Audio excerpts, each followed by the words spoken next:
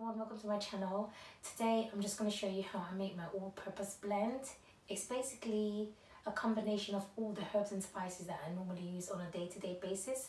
So that's what I've decided to do, just combine everything together so it's easier for me to use, and it's quite nice as well. It's really nice. So all the flavors that I normally use in all of my recipes, that's what I've done. So I've incorporated everything. It's great for stews, curries, whatever you're making. If you're steaming vegetables as well, it's so good. So it's vegan, it's suitable for vegans and vegetarian as well, and if you are meat lovers, then it's also suitable for you. But it's just a combination of all the herbs and spices that I normally use on a day-to-day basis. I just combine everything together and make this delicious blend. Hi everyone, welcome to the channel. Today I am going to show you how I make all-purpose seasoning no salt blend. So basically no salt is in it. So basically this hasn't got any salt in it. So I've got here onion, garlic, smoked paprika.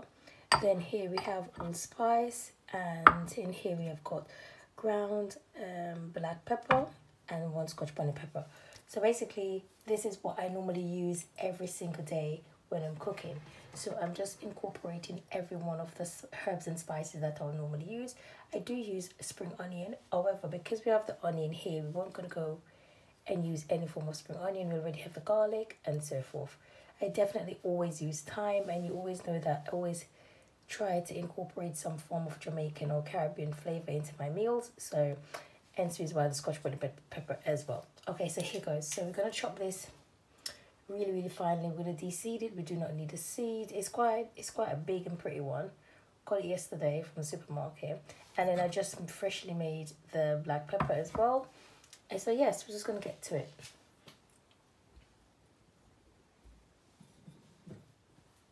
First of all, you need a bowl, so I'm going to be using this, and I'm going to be measuring out the herbs as well. Take the time, and we're just going to put it back like this, because we only need, you can use dried thyme if you want to.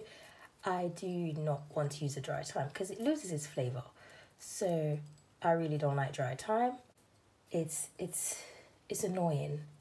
So I don't really use them unless I don't have any choice. Then yeah, then I'll go in and use them. Okay, so we're just going to do this. I won't show you the process of this because it's going to be too long.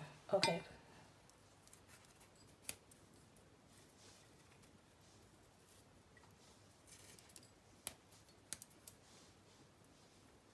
So basically what I'm going to do is use these to make just what is left over to make vegetable stock. It's really nice. So you don't throw these away at all, because all the flavour is actually in here as well. So you can't throw this away. So this is what we've got left. Okay, so we have roughly about 2 tablespoons, which that's what I wanted anyway, 2 tablespoons of fresh thyme. So just use this to make black pepper. So we're just going to go ahead and use it now just to blend so that's a coffee grinder. So if you've got a coffee grinder, that's not too bad. You can use that, or high-speed blender, that'll be fine. So just going to put the thyme in here. You can use dried thyme as well, but it's not going to give you the same flavour. Sorry, it won't at all. So just be mindful of that. Okay.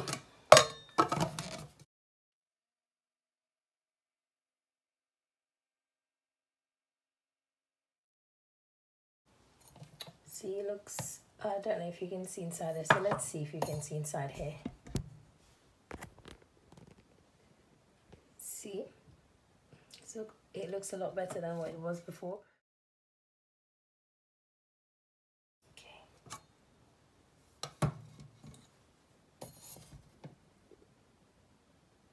Okay, so that's what we wanted.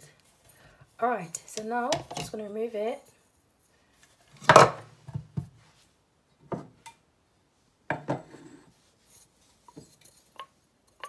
Smells so good.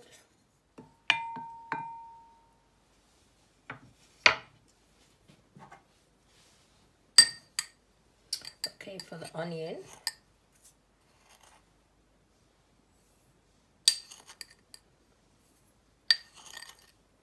So that's 3 tablespoons. Wow, the onion smells so good. 2 tablespoons of garlic.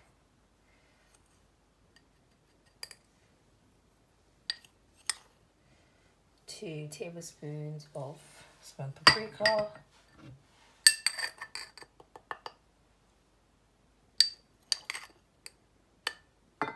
And 2 tablespoons of allspice. Okay, mix. We haven't got the bay leaf, so we're gonna get some bay leaves. So we just need two bay leaves, and yeah, that should do it as well.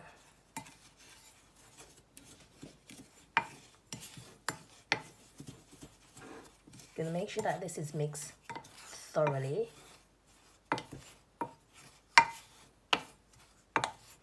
I'm going to add another spoon of garlic. So three tablespoons of garlic, and of onion as well, ground onion spice, and then the others just 2 tablespoons.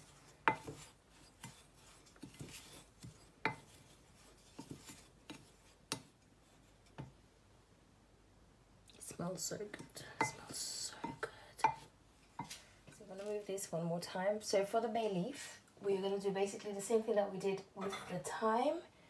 So we blend the thyme because the thyme is fresh. So in order to preserve everything a little bit longer, then you blend the thyme.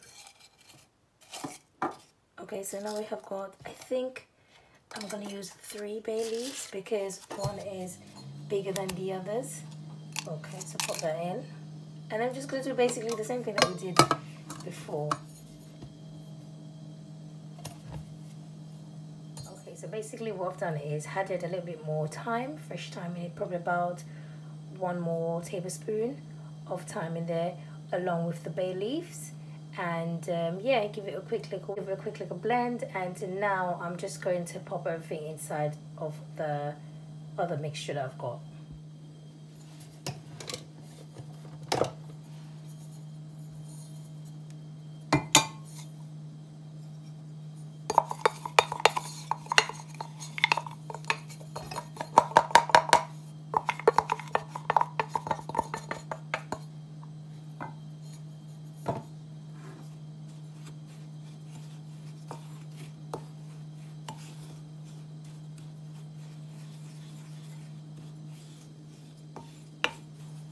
Gonna mix this thoroughly. Then now we're just gonna prep the pepper as well. Whoa, that's gonna be the mad one. It smells so good.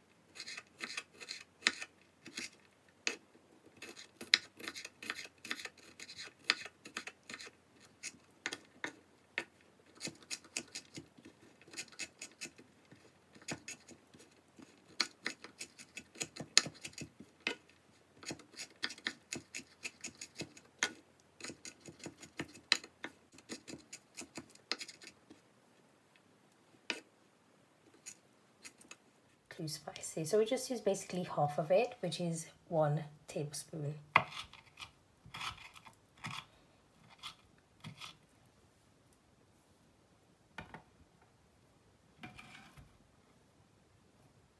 So we're just popping it inside there now. It's very hot. I'd advise you to wear gloves and Make sure that you don't touch your face. You wash everything that you use as soon as you're finished.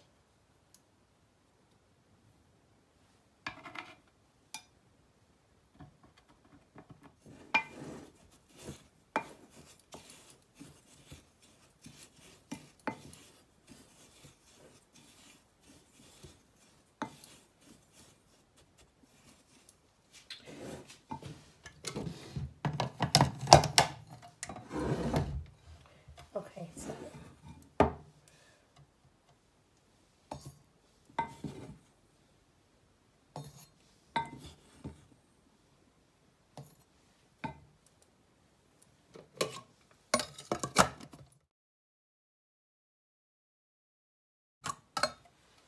perfect. So we basically blend in again.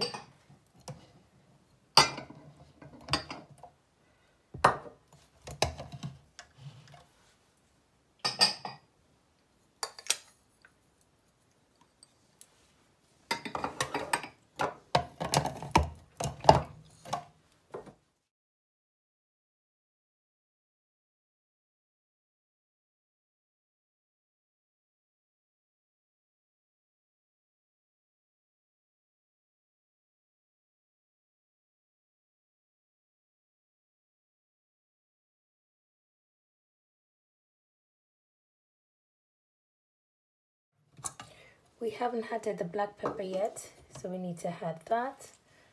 Hold on, I need to get another bowl.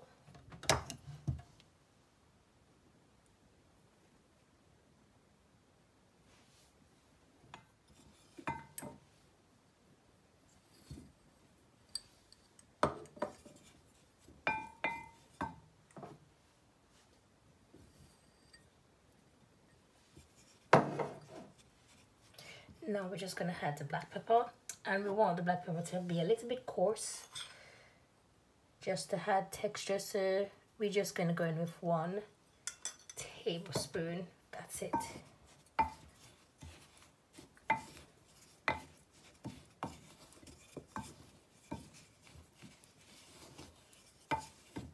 And just give it a proper mix.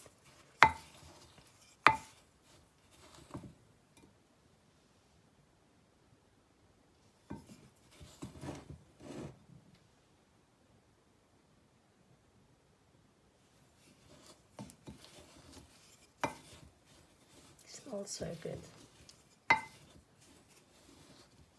So this can store in your refrigerator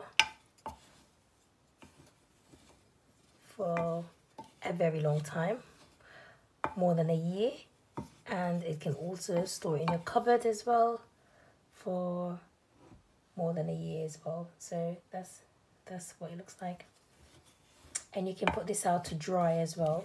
So I'm going to store mine in my refrigerator, so that's fine, but you could just leave it out to air dry and then store it in your cupboard. And we will go through this like crazy, so this will finish within a couple of months, to be honest. And perfect for you, perfect to go in your stews, curries and soups, whatever type of recipes you're doing, because it's an all-purpose seasoning anyway, so it's great for anything that you're making.